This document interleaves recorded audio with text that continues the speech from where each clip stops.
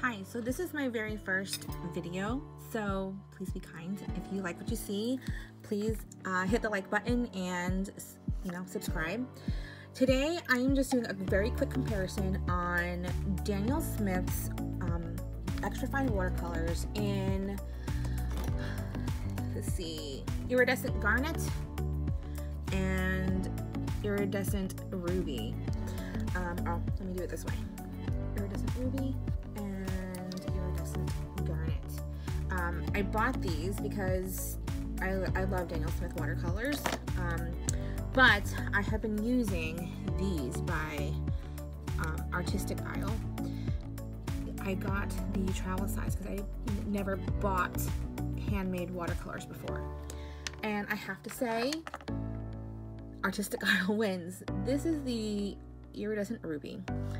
This is Canson XL watercolor paper that my son had dabbled on. So it's beautiful. Let's see if I can move it over the camera. It's beautiful.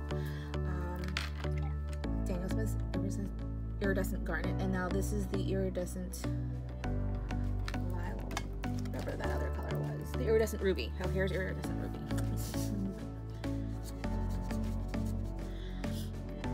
I'm using a Princeton Heritage brush, size 6, and it's really, really pretty, but I am now going to use Artistic Isle. Let me get out my little card. I'm going to be using first the Italian Rose.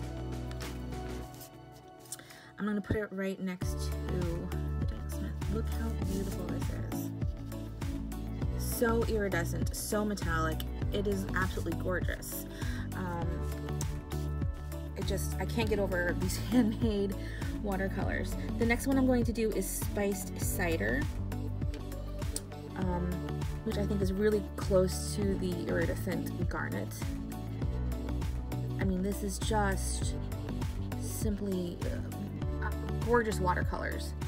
And then the last one I'm going to do is, it's kind of like a copper. It's one of my favorites. It's called a Deep Red. I'm going to put it on this side.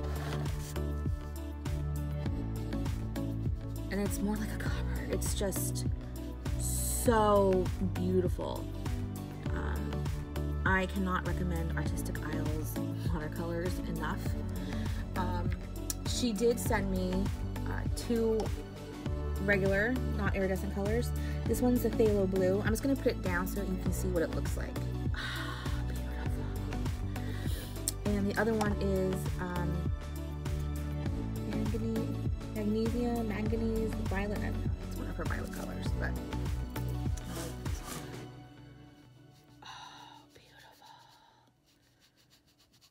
So if you're looking for an iridescent or a metallic watercolor, I highly recommend Artistic Isle.